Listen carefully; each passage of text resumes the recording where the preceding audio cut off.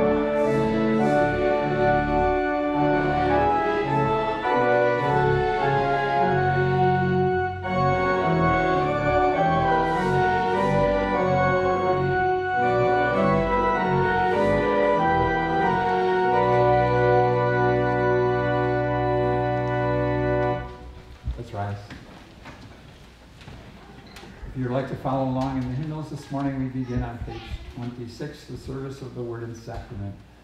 The grace of our Lord Jesus Christ, the love of God, and the fellowship of the Holy Spirit be with you.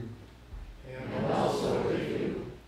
God invites us to come into his presence and to worship him with humble and penitent hearts. Therefore, let us acknowledge our sinfulness and ask him to forgive us. Holy and merciful Father, I confess that I am by nature sinful, and that I have disobeyed you in my thoughts, words, and actions. I have done what is evil, and failed to do what is good. For this I deserve your punishment, both now and in eternity. But I am truly sorry for my sins, and trusting in my Savior Jesus Christ, I pray. Lord, have mercy on me, a sinner. God, our Heavenly Father, has been merciful to us and has given his only Son to be the atoning sacrifice for our sins. And therefore, as a called servant of Christ, and by his authority, I forgive you all of your sins. In the name of the Father, and of the Son, and of the Holy Spirit. Amen. And let us pray. For all that we need in life, and for the wisdom to use all of your gifts with gratitude and joy, hear our prayer, O Lord.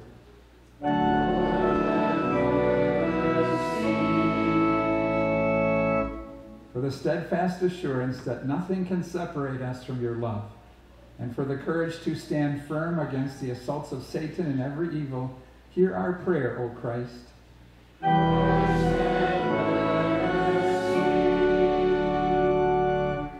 For the well-being of your holy church and all the world, and for those who offer here their worship and praise. Hear our prayer, O Lord.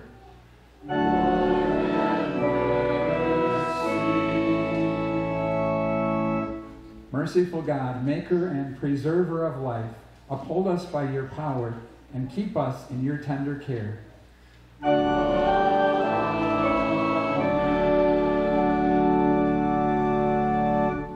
works of the Lord are great and glorious. His name is worthy of praise.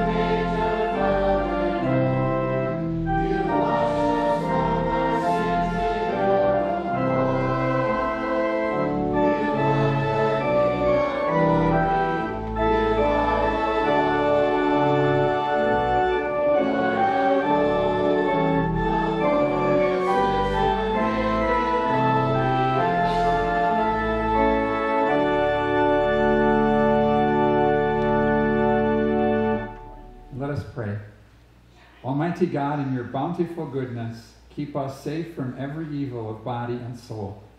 Make us ready with cheerful hearts to do whatever pleases you. Through Jesus Christ, your Son, our Lord, who lives and reigns with you and the Holy Spirit, one God, now and forever.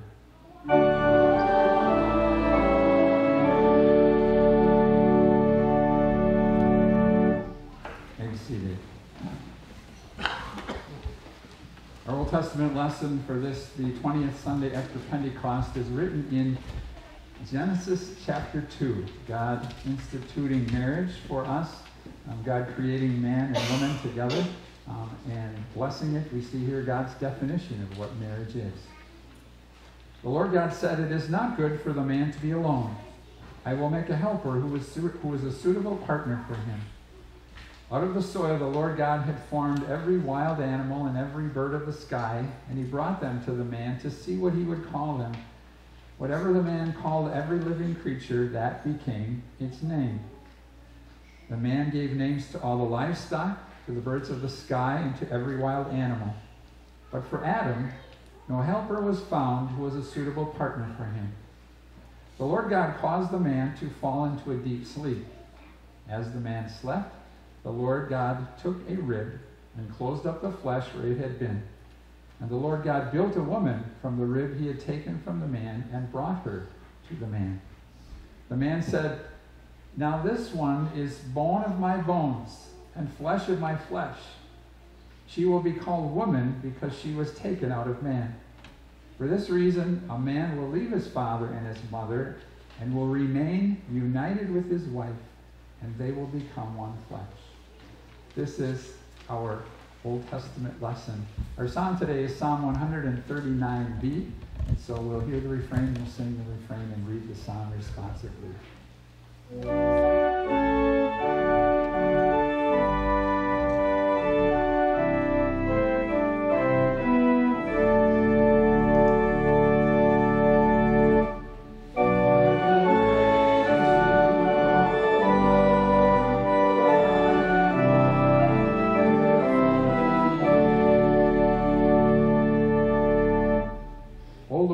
Created my inmost being. You made me together in my mother's womb. I praise you because I am fearfully and wonderfully made. Your works are wonderful.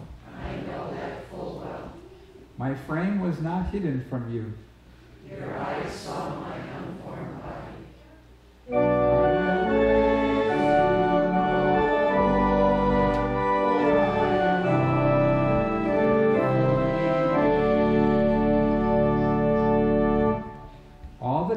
ordained for me were written in your book before one of them came to be.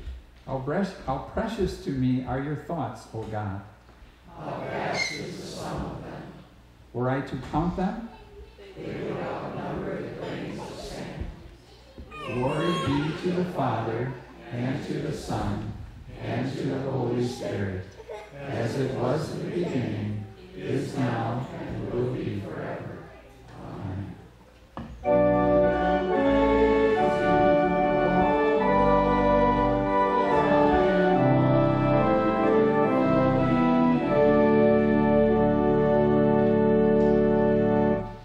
Our epistle lesson this morning is written in the letter to the Hebrews, chapter 2. Jesus talks about our faith today, having the faith of a little child. We put our faith in him because he is the one that God sent to be our Savior. But we look to Jesus, the one who was made lower than the angels for a little while, so that by God's grace he might taste death for everyone, and now crowned with glory and honor because he suffered death. Certainly it was fitting for God, the one for whom and through whom everything exists, in leading many sons to glory, to bring the author of their salvation to his goal through sufferings. For he who sanctifies and those who are being sanctified all have one Father. For that reason, he is not ashamed to call them brothers. This is our epistle lesson. This time the choir will sing for us.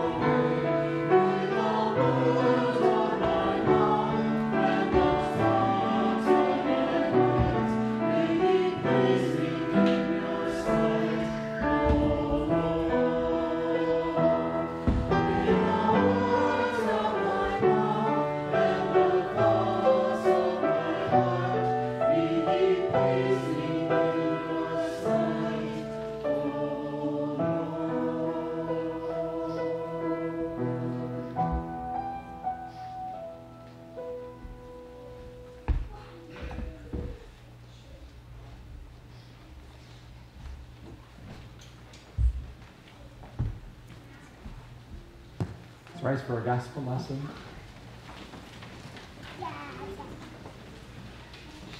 Holy Gospel today is written in the 20th chapter of St. Mark's Gospel. Jesus talks to here about blessing of family and our faith. Some Pharisees came to test him and asked, "Is it lawful for a man to divorce his wife?" He replied, "What did Moses command you?" They said, "Moses permitted a man to write a certificate of divorce and send her away." But Jesus told them, "He wrote this command for you because of your hard hearts. But from the beginning of creation, God made them male and female. For this reason, a man will leave his father and mother and be joined to his wife, and the two will become one flesh. So they are no longer two, but one flesh. Therefore, what God has joined together, let no one separate." In the house, his disciples asked him about this again. He said to them, "Whoever divorces his wife and marries another commits adultery against her. If she divorces her husband and marries another, she commits adultery." Some people began bringing little children to Jesus so that he would touch them. But the disciples rebuked them. When Jesus saw this, he was indignant. He said, "Let the little children come to me. Do not hinder them, because the kingdom of God belongs to such as these. Amen, I tell you, whoever will not receive the kingdom of God like a little child will never enter it." And he took the little children in his arms, laid his hands on them, and blessed them. This is the gospel of our Lord.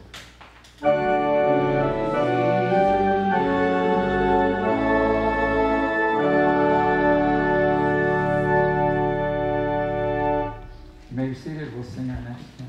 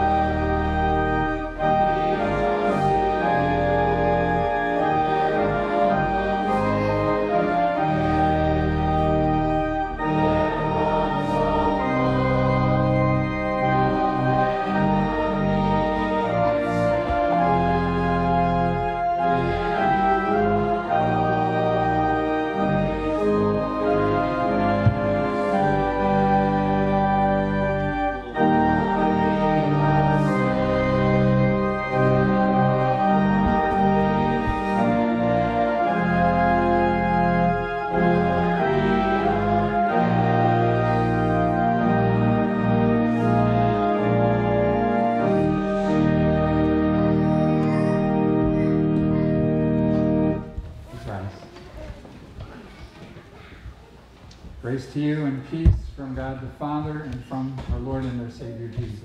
Amen. The Word of God that we look at today is our gospel lesson. Let me read a couple of those verses again. For this reason, a man will leave his father and mother and be joined to his wife, and the two will become one flesh.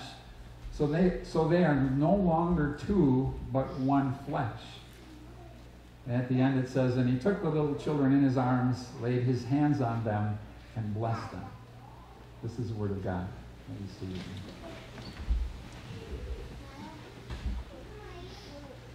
Your friends in Christ, your wives, does this sound familiar to you? Your husband has big plans for today. He's going to spend his afternoon and his evening watching football. After all, there's 2 games this afternoon and 1 this evening. And you say to him, honey, we're so busy during the week, the weekend is like the only time we have time to spend quality time together. And he says to you, great, come and watch football with me. But you think to yourself, watching football all day is not really quality time, plus he's going to get Cheetos all over the family room. Well, about 4 o'clock, you look at him asleep in the recliner with the TV on, with Cheetos all over his shirt, and you say to yourself, what a blessing he is to you. Husbands, does this sound familiar? All you want to do is watch the Packer game, right? It's the Bengals. It should be a good game. It's your one day of the week that you get to kick back and watch some football. But your wife has all these projects for you that she would like you to do. And you say, honey, this is my one chance to relax. But along about the middle of the 3rd quarter, when the game is really getting good, she's standing in front of the TV with the list in her hand saying, honey, can you get to some of these now? And you think, what a blessing she is to me. Parents, what a blessing our kids are to us, right? When they're turning around and we're making noise and we're trying to watch a football game, or when they wake up in the middle of the night and they're sick and we don't get any sleep that night, or when the science project is due on Tuesday and they haven't started it yet, or when we tell them to be home at midnight and they're 45 minutes late, and we say, what a blessing these kids are to me.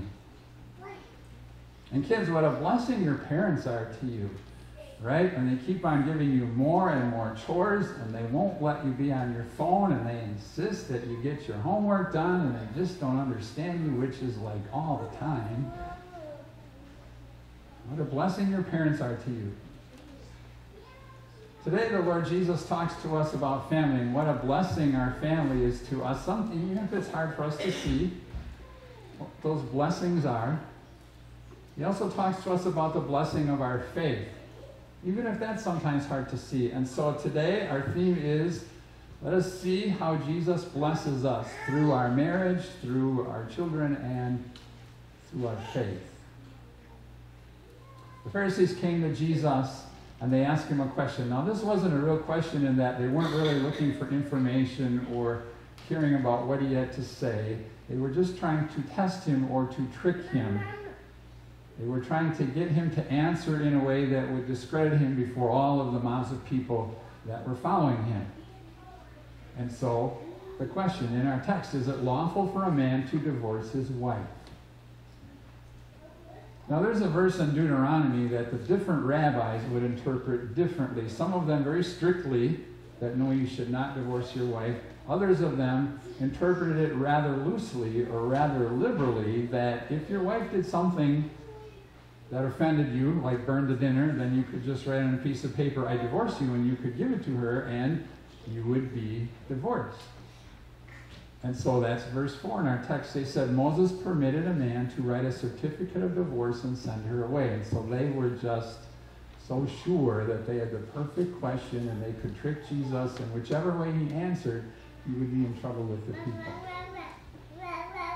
So how did Jesus answer this? Well, he went back to the Bible. Great idea, right? There's some good advice for us. If we ever have to look for an answer to a religious question, we go back to the Bible, go back to God's Word. And Jesus went way back to the beginning, which was our Old Testament lesson when God created Adam and Eve for each other and brought them together. We go way back to God's institution of marriage. And he quoted that verse from verse 24 of chapter 2. That says, for this reason a man will leave his father and mother and be joined to his wife, and the two will become one flesh.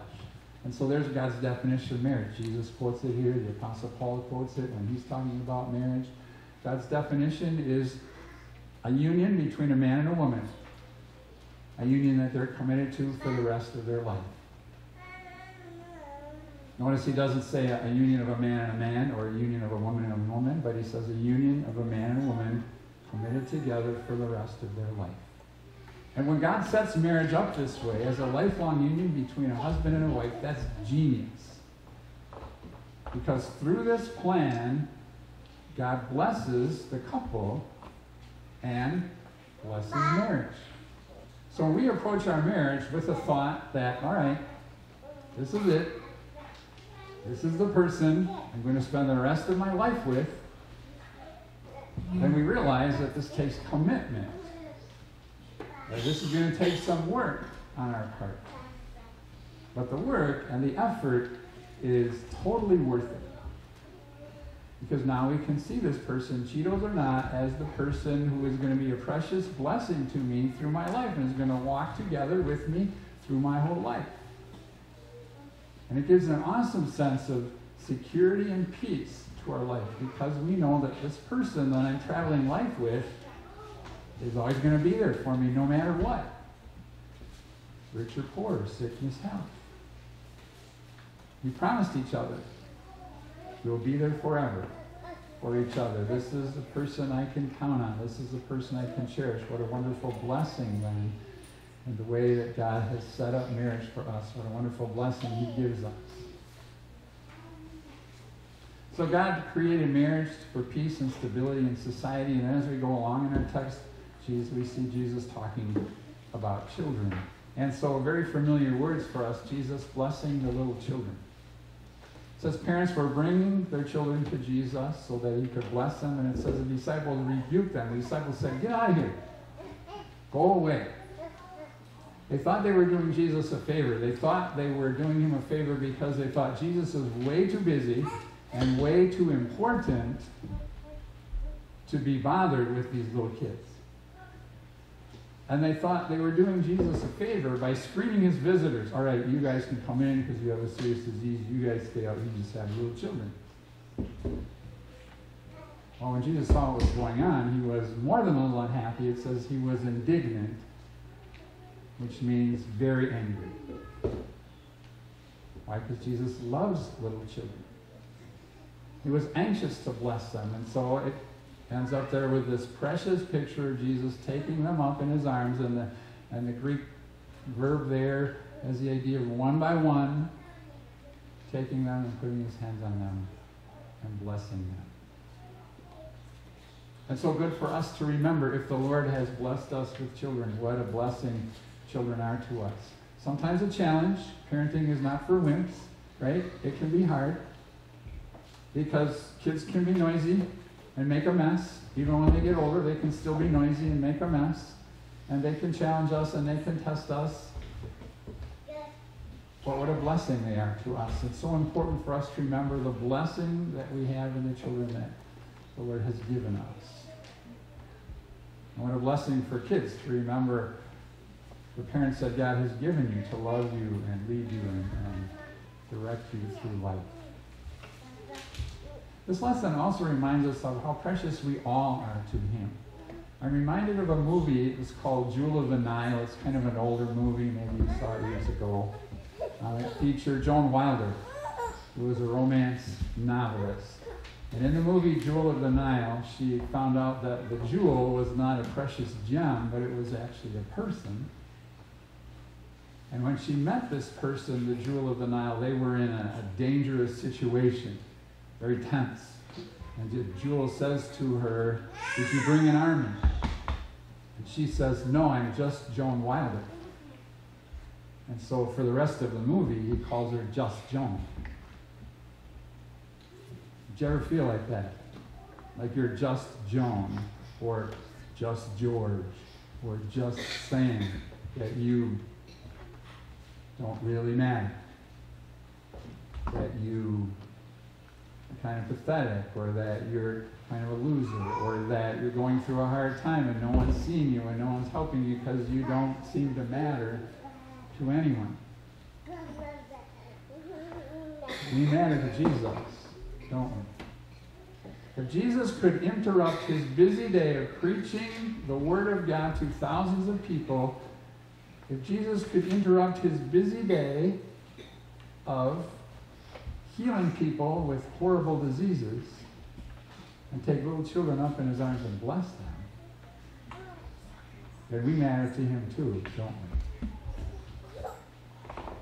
we? Jesus interrupts his busy day of ruling and controlling the world to listen to our prayer, whatever it is and whenever it is.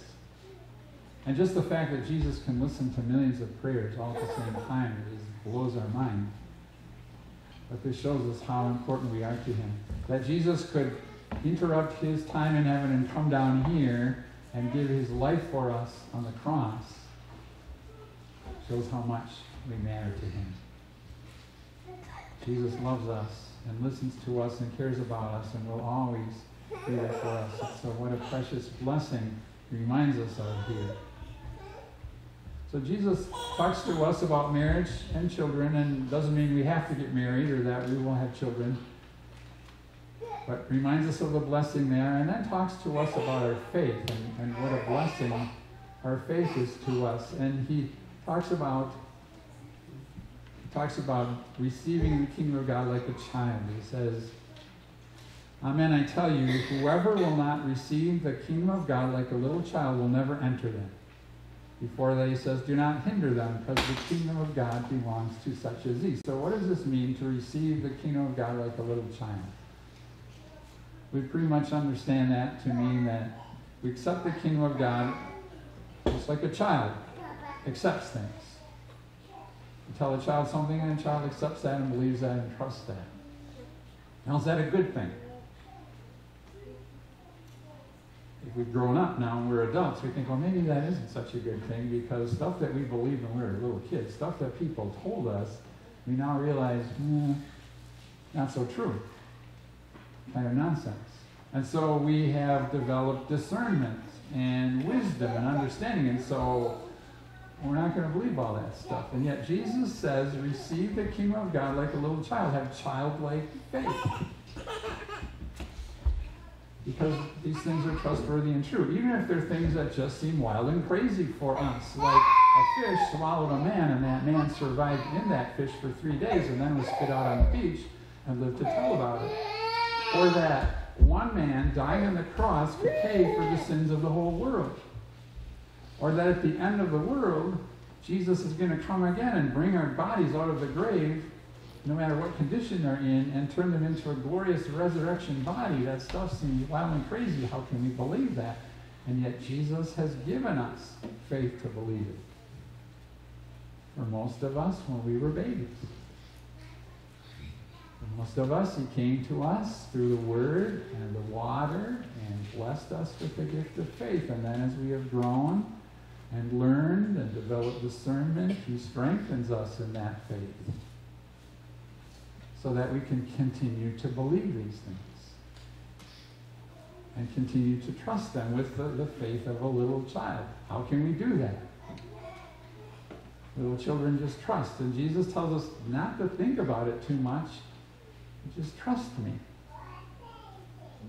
A man put a stack of gold coins on his porch, and he put a sign there on the porch that said, "Free, take one." All day.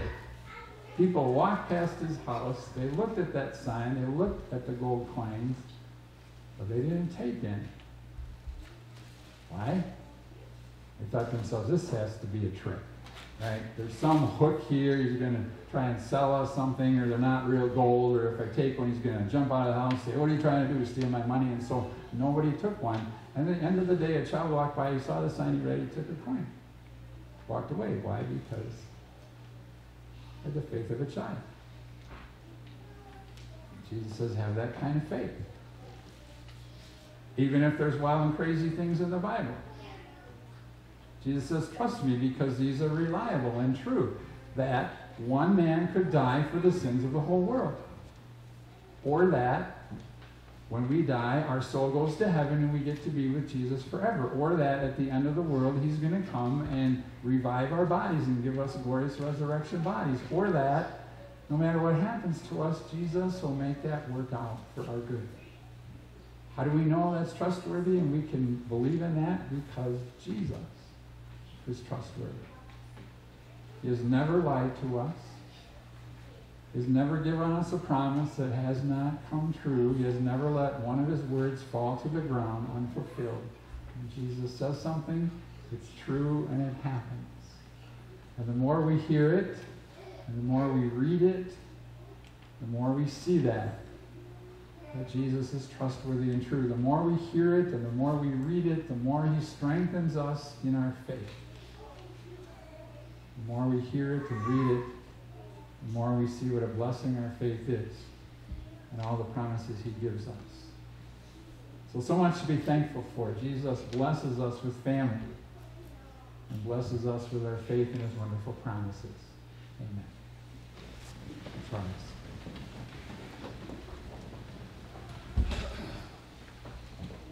The peace of God, which surpasses all understanding, shall keep your hearts and minds through Christ Jesus. Amen. Now let's join in confessing our faith. We use the Nicene Creed. We believe in one God, the Father, the Almighty, maker of heaven and earth, of all that is seen and unseen. We believe in one Lord Jesus Christ, the only Son of God, eternally begotten of the Father, God from God, light from light, true God from true God, begotten, not made, of one being with the Father. Through him all things were made. For us and for our salvation, he came down from heaven, was incarnate of the Holy Spirit and the Virgin Mary, and became fully human. For our sake he was crucified under Pontius Pilate. He suffered death and was buried. On the third day he rose again, in accordance with the Scriptures. He ascended into heaven, and is seated at the right hand of the Father. He will come again in glory to judge the living and the dead, and his kingdom will have no end.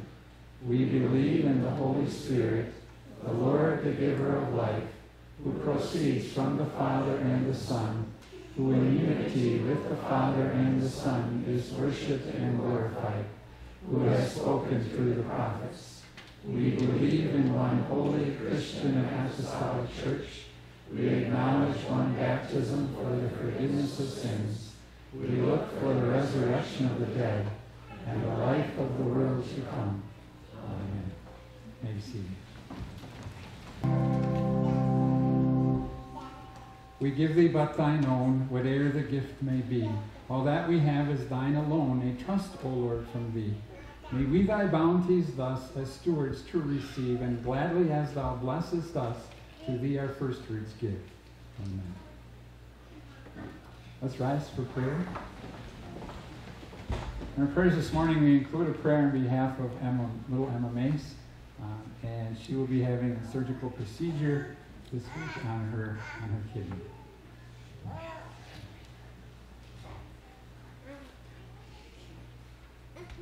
We thank and praise you, Heavenly Father, for all the spiritual blessings and the human joys you continually shower upon us. For adopting us through Christ to be members of your heavenly family, we give you thanks. For permitting us to live in the companionship of our earthly family, we praise your holy name. You have established the family as the first and most important unit of our society, but we must confess that we have not always treasured the members of our family as highly as we ought. As husband and wife, we have not always treated one another with the kindness and consideration that you would expect of those who claim Jesus as Savior. As parents, we have not always done our best to bring up our children in your nurture and in your admonition. As children, we have not always honored our parents. For these and all sins that we have committed, we ask your divine forgiveness and trust in our Savior Jesus for that forgiveness. Grant the gift of your Holy Spirit to each member of our family, that we may live in the spirit of love and forgiveness. May your Spirit also permeate the hearts of all who are members of your spiritual family, the church, again, so that we may live in love and forgiveness. And dear Lord Jesus, tender shepherd and savior of little ones, you have shown special devotion to our children, commanding that they should be brought to you and saying, such is the kingdom of God. Take your little precious lamb Emma into your arms, cradle her in your bosom, be the good shepherd and lead her safely through her surgery and bring her to recovery. We also pray that you would be with her parents and give them your peace. We also pray for our communicants. Dear Father in heaven, help us to remember your love and mercy in the Holy Supper that we are about to receive. As we receive the bread and wine, fill us with the joy of believing that we also receive Christ's true body and blood as the pledge of your forgiveness. As we depart in peace from this supper, strengthen our faith and refreshed in our spirits, help us henceforth to avoid sin in our lives. Rather, give us grace to serve you with total loving obedience as your true loving children. We ask it in our precious Savior's name, and in his name we join in praying. Our Father, who art in heaven, hallowed be thy name. Thy kingdom come, thy will be done on earth as it is in heaven. Give us this day our daily bread, and forgive us our trespasses, as we forgive those who trespass against us.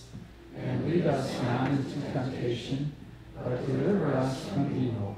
For thine is the kingdom, and the power, and the glory, forever and ever. Amen. We continue with the service of Holy Communion. The Lord be with you.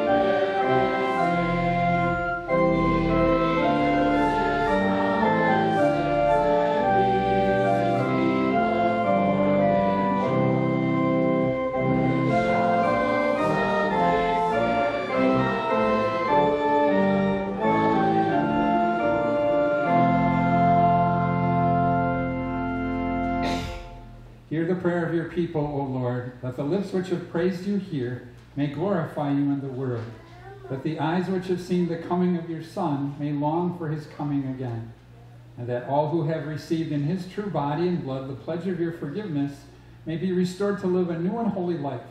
Through Jesus Christ our Lord, who lives and reigns with you and the Holy Spirit, one God, now and forever.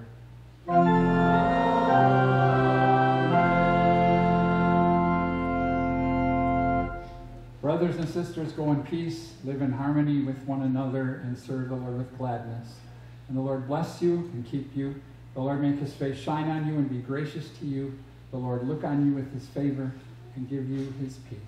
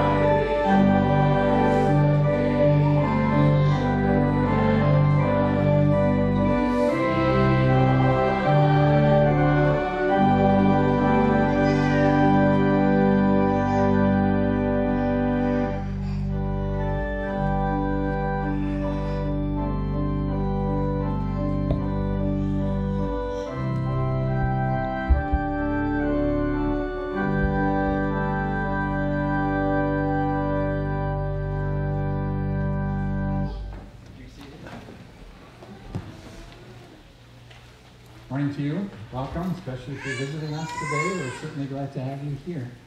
I'd like to highlight some things in the bulletin. But first of all, thank you to the choir for singing for us. We appreciate that. And to highlight some things, if you would be interested in being on a sub-list for Sunday school teachers, let me know and we can put you on that list. Pam and I will be out of town next weekend. I was asked to do a wedding affirmation of a civil service up north, so we'll be gone for the weekend. Area pastors are in the bulletin here, or I'll have my cell phone with me if that will take care of it. And then Ladies' Aid was moved to this week because I have a pastors' conference next week. We are receiving a special offering for Martin Luther College. If you would like to participate in that, you can just put it in the offering plate, mark it. Someone asked, should we make a check out? If you're writing a check, should we make it out to MLC or should we make it out to our church? So make it out to St. Paul's and then we'll take them all and send them up in one check. Let's see, Lutheran Women's Missionary Fall Rally is on Saturday in Princeton. Jamie and Tom Needfeld will be speaking about proclaimers, so anyone's welcome to go along for that. Some things not in the bulletin. A few weeks ago we had an announcement about a crafters seminar, Crafters Day in Fond du Lac. The registration ended last week, but they didn't get a whole lot of people sign up, so they did extend the registration if you're interested in that. It's on the bulletin board. The poster is still there. Also, there's a poster on the front door. WLA is presenting Bye Bye Birdie in the beginning of November, so you can take a look at that if you're interested. Also on the front door, and this was in the bulletin last week, online giving is here, so you can check the poster, check the newsletter, or there's some of these in the rack by the bulletins also if you're interested in that. Also in the entryway, there's a bulletin board with our college students. If you would like to adopt a student, feel free to take one of those and just sign your name on the sign-up sheet. So, I think that's it. Birthdays or anniversaries?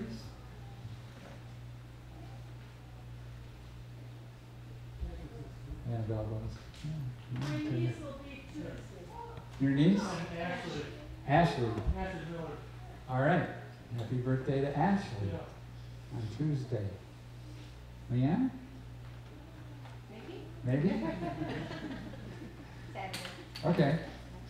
Your blessing sitting next to you seems to be coming up here. Bexley?